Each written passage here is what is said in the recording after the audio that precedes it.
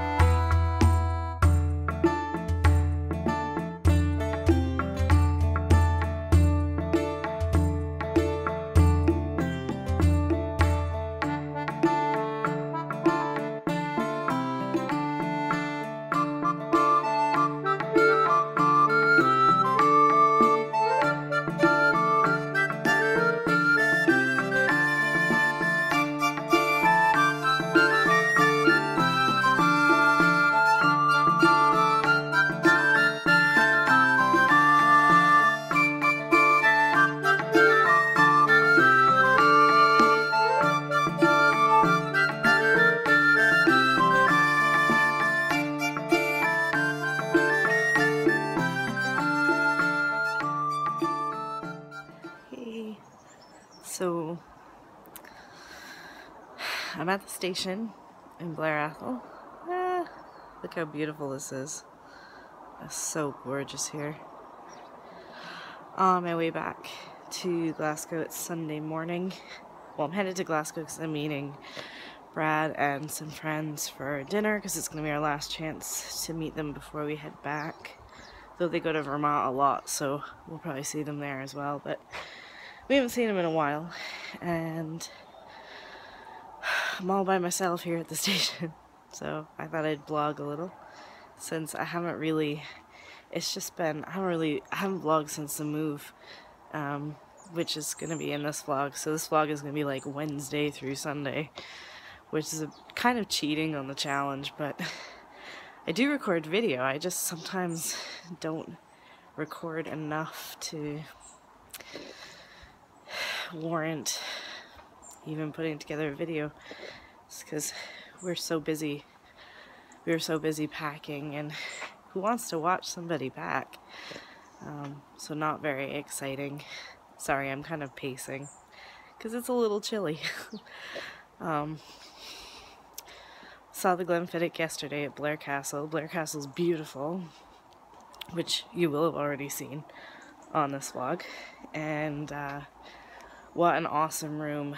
I can just imagine what it must be like to to play in that room. I mean, that room was made for bagpipes. They sounded amazing. It was such a good contest too. I would not have wanted to judge it. Gosh, what else? There was a ceilidh last night, but it was in Pitlochry, and I've been not feeling well for probably about a week and a half anyway, like feeling like I'm gonna have a cold, like start a cold. I've had a couple really not so good days, but most of the time it's just I feel really run down, and there's a lot going on.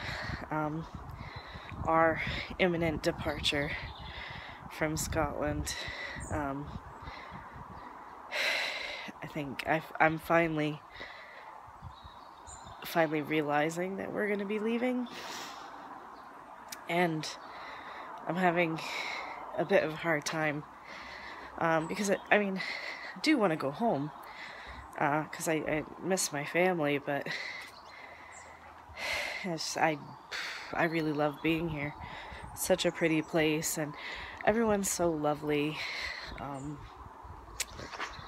Gosh, I am very sad to leave.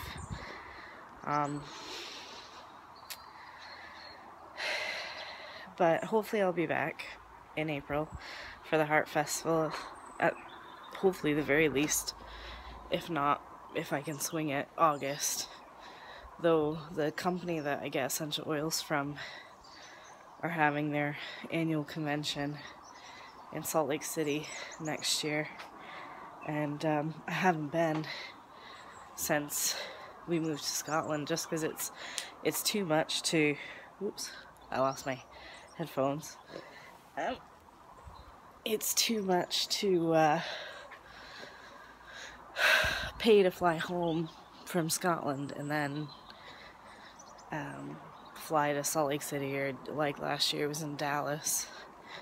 So I feel a bit out of touch with what's going on in the company, and since I'll be going back to massage and aromatherapy when I get home, as I build up my music business, I feel like I should really go to their convention next year so I can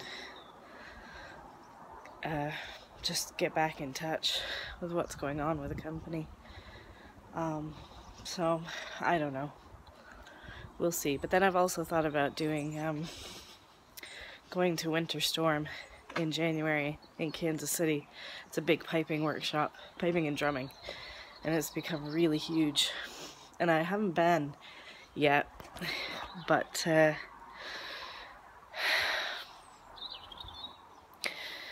now they have some amateur competitions, and I had kind of kept in the back of my mind that I want to start working more on my piping again, because when I worked for myself, I tended to let it go just because I'm at a decent skill level.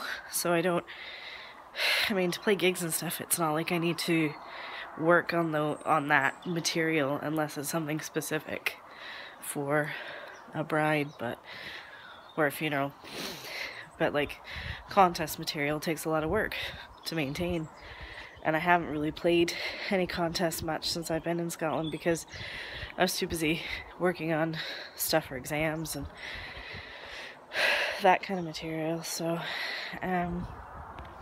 gosh, this is turning into a long rant. Just kind of all the ideas I've had. So I was thinking about going to Kansas City. They've got a light music competition for amateur, since I'm in grade 1, so I'm still amateur. It's a MSR hornpipe jig, played all at once, and it's your own choice, which, I mean, you can't go wrong with that. But that means everybody's going to be bringing their A game, because they're going to choose, like I would, choose material that they really like, and they play really well. So but it's not so much. I saw this neurolinguistic programmer type practitioner. He does neuro-linguistic programming, and he does hypnosis, and he does psychology, and more for my my terror of flying that I had. And I've only been for one session, but he helped me so much. Like, I'm not terrified of flying anymore. But the things that he did kind of spilled over into other parts of my life. Like, for the first time ever, I have nails. Ooh, if you can see that. I have been biting my nails for as long as I can remember. And anxiety, of course. It's an anxious habit. And I actually had to cut my nails last week because they were too long to play the harp with. And I just don't have the compulsion anymore. So how that relates to competition, to go back to the original subject, is, I don't know, it was interesting to watch the Glenfiddich yesterday because I had a different outlook on competition. Oh no, I lost my earbuds again. I'm gonna have to just put them someplace else. Okay, hold on. Right, so I was saying, it was interesting to watch Glenfiddich yesterday because, I don't know, sometimes when I watch big contests like that, whether it's like the Masters solo competition during Piping Live or the Brad at Gorham or anything like that, I almost felt anxious for the performers. Sorry, I just don't want somebody to walk up on me like pacing back and forth and talking to my phone. I almost felt anxious for the performers because I know how anxious I felt. I feel like so many of my exams at school went so badly, purely not because I wasn't prepared, but just because I was so anxious, and it was an outright panic, very much like the anxiety I had to fly.